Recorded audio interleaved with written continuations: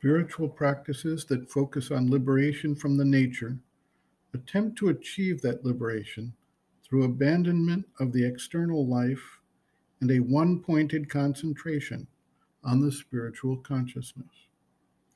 The integral yoga has an additional goal of bringing the higher spiritual forces and knowledge, power, love, and bliss into the life and transforming each element in the light of this new higher action.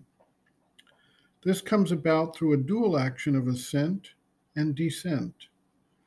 There are periods when the focus is on moving the consciousness above into the wideness of the spiritual planes and shifting the standpoint there, essentially moving from the ego standpoint to the divine standpoint. There are other periods where the focus is on bringing this spiritual standpoint and force into the mind, life, and body, and transforming their action in light of the manifestation of this next evolutionary principle. Just as the advent of mind transformed life and even the physical world, so the advent of the spiritual consciousness is intended to transform mind, life, and body. Sri Aurobindo observes, quote, "The practice of this yoga is double. One side is of an ascent of the consciousness to the higher planes. The other is that of a descent of the power of the higher planes into the earth consciousness, so as to drive out the power of darkness and ignorance and transform the nature.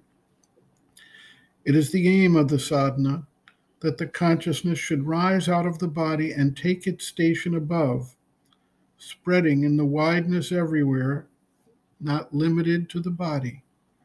Thus liberated, one opens to all that is above this station, above the ordinary mind, receives there all that descends from the heights, observes from there all that is below. Thus it is possible to witness in all freedom and to control all that is below, and to be a recipient or a channel for all that comes down and presses into the body, which it will prepare to be an instrument of a higher manifestation, remolded into a higher consciousness and nature." End quote. Reference, Sri Aurobindo, Integral Yoga, Sri Aurobindo's Teaching and Method of Practice, Chapter 8, The Triple Transformation, Psychic, Spiritual, and Supramental, The Spiritual Transformation, pages 209 to 229.